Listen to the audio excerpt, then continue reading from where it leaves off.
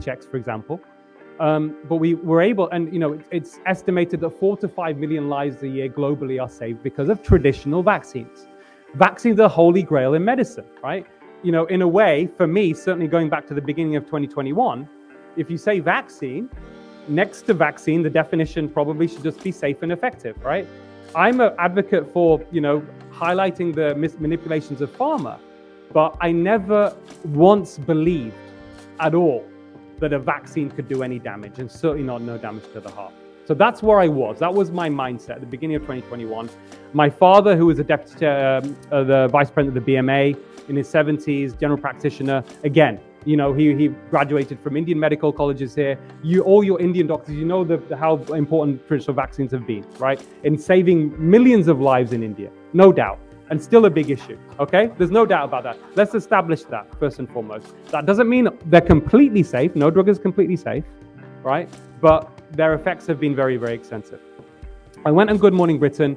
On the left slide there, you'll see a film director you may know of, Gurinder Chadha. I also spent a lot of time, you won't mind me sharing this with you, during lockdown, going for walks. I spent a lot of time with Shekhar Kapoor, okay, the film director. I know Shekhar very well.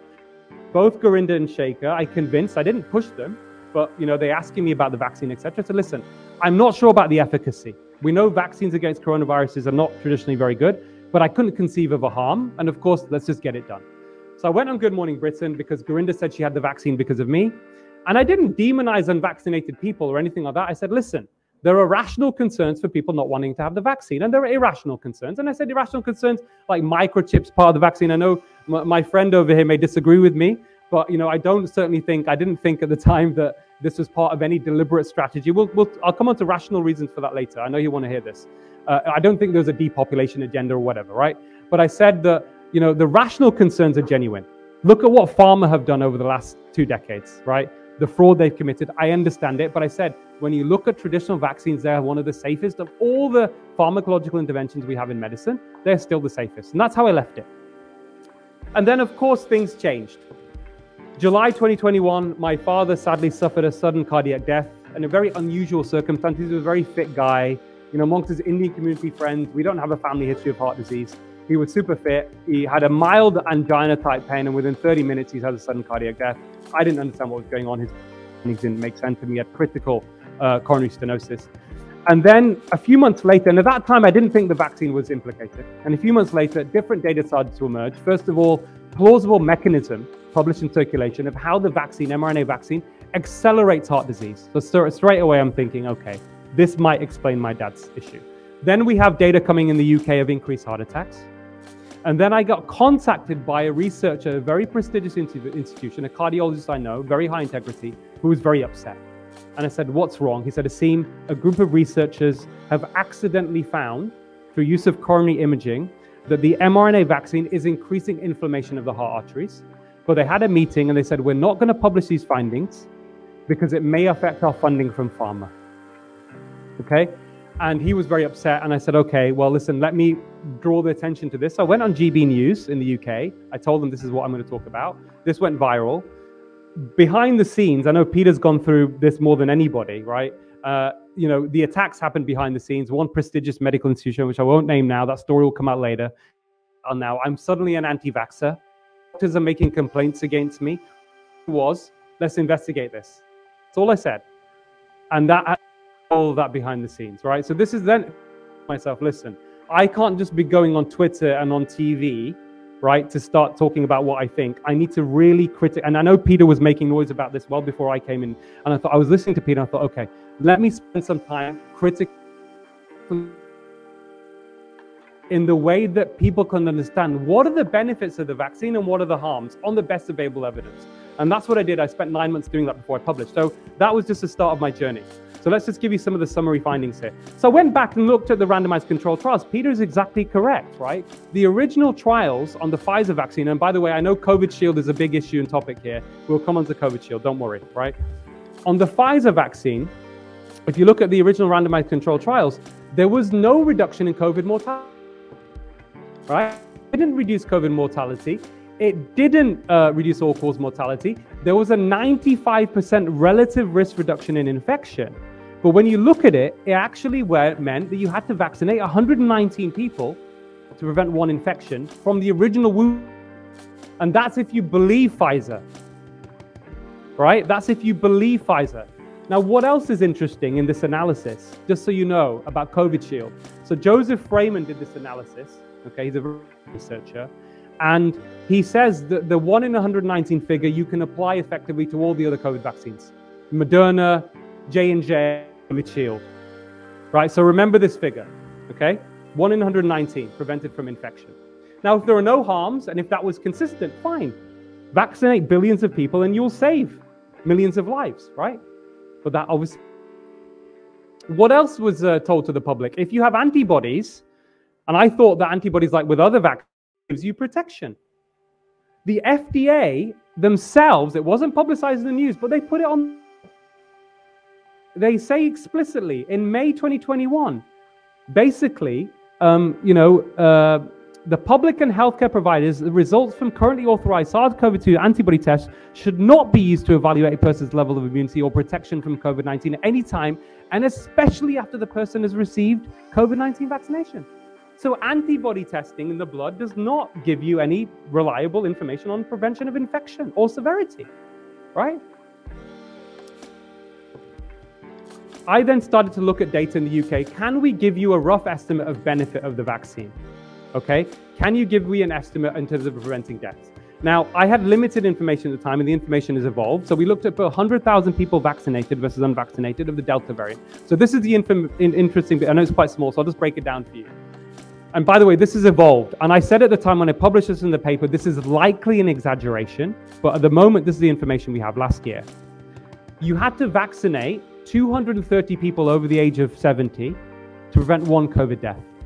520 if you're 70 to 80, and then once you under 70, you have to then vaccinate tens of thousands of people to prevent one COVID death, right? Remember that figure. Now, it's evolved. This is new. I've not given this in any talk. Only last week, our human data, million people versus unvaccinated of hospitalization, okay? Prevention of hospitalization from vaccines. Are you ready? This is the benefit for individuals. If you're 80, you have to vaccinate 2 doses of Pfizer, 7,500 people to prevent one severe hospitalized COVID, 5,700 if you're 60 to 70.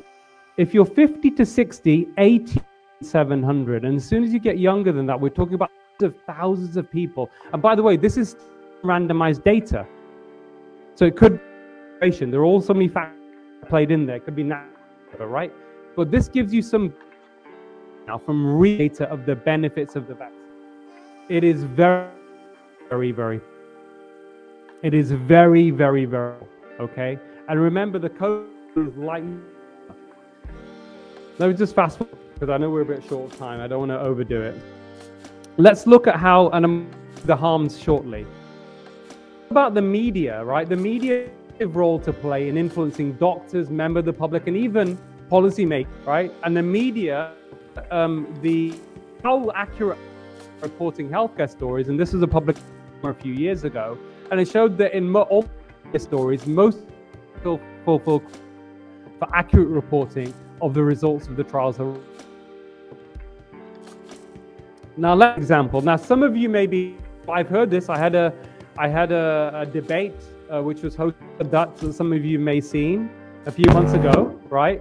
And I was against a number of people who were arguing against me and how the vaccine so many lives and COVID is causing heart attacks, etc. This was a headline in the Times months ago. I was sent this by a doctor who's on site, and he said, Aseem, are you seeing the problem? Are you sure it's not COVID? This was a headline. Even mild COVID linked to heart disease and strokes. Okay? Do we think that it could be true? So I went to look at the original research on which this headline was based. Published in Heart. Okay? And the conclusion is these. Individuals hospitalized with COVID-19 increased risk of cardiovascular events. So these people are hospitalized during the strain, by the way. And we know or heart disease, you're more likely, right? This was not there in people who were not mild COVID. But what's really interesting is something else. People with mild COVID, they couldn't explain the findings. People with mild COVID had a lower risk of having a heart. So what's going on with the Times headlines there? This is just this is pure propaganda. Pure propaganda. Now,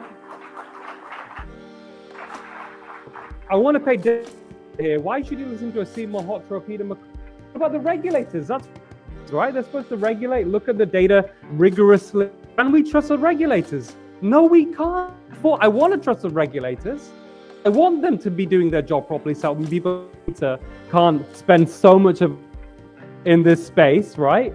Time, everything. You know, we trust our authoritative figures, so we can have health. But unfortunately, we can't, because this investigation today showed most of the major in Western countries around the world were being funded by pharma. 5% of the funding of the 6% of the funding of the funded by pharma. Light, who was a sociologist, this for a long time, he was quoted, I think this is the most perfect way of describing it. Can we trust? It is the opposite of a trustworthy organization independently in medicines. They're not rigorous. They are selective and they withhold data. Patients must appreciate how deeply drug regulators cannot be as long as they are captured by industry funding. Okay, let's talk about break it down. Best available. Joseph Frey, associate at the BM from Stanford, able to go back to data and re-analyze Moderna and Pfizer trials. These led to the approval of what did they found in terms of 1 in 800 serious adverse events. But this is more interesting. The original trials during the ancestral strain of the virus, they found in those trials, you were more likely to suffer a serious adverse event from the vaccine than you were to be hospitalized with COVID. What does that mean? In my view, that suggests these vaccines should never have been approved for anyone in the beginning.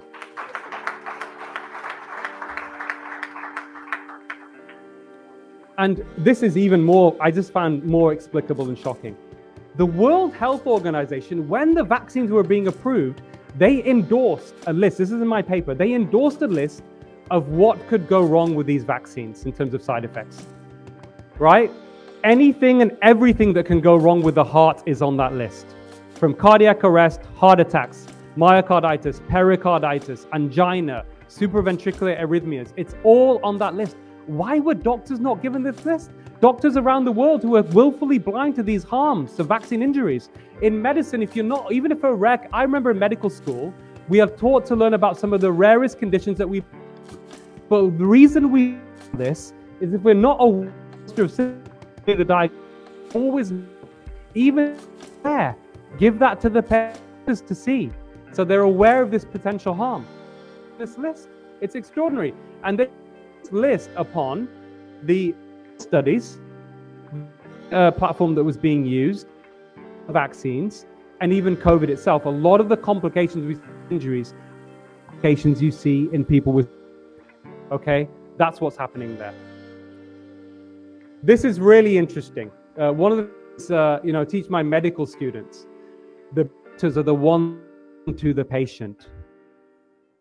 80% of your diagnosis comes from history. This is the basics of medical teaching. Listen to your patient. If you do the history, you get the diagnosis most of the time. Now, a high quality level randomized, but this is very interesting.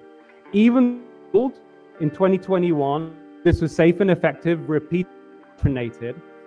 They published in BM releases recently suggests, according to who people knew that they thought they should, or there was the death because of the vaccine, they in the United States in 2021, there were 278,000 because of the vaccine and 1 million serious adverse events.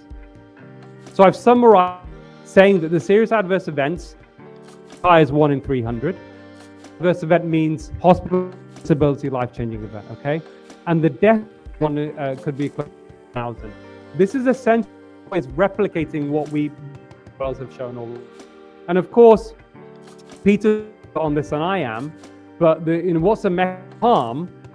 Spike protein from the mRNA vaccines that we thought harm, and just generate it seems, and we've got good evidence for that, gets distributed with the lipid particles throughout the body in every organ system, the heart, the liver, the kidneys, the testes, there for up to 4 months longer. And what either has a effect on this or causes an autoimmune. So we have plausible biological as well. And then what about observational data? Levy, who I know, lead author, one of the authors on this paper, Israel, they looked at, because you on a minute, Dr. Malhotra, isn't COVID behind the heart attacks, etc. So what they did is they did analysis in Israel, an observational study where they found that 5% in heart attack and cardiac death, people aged between 6 to 9, which was associated with the vaccine associated with COVID. It's talking about mRNA. And of course, we've got this, COVID shield. Now, the headlines today, we're certainly today, and you can look that up if you Google. Amitav is quoted in Zara as well about COVID shield.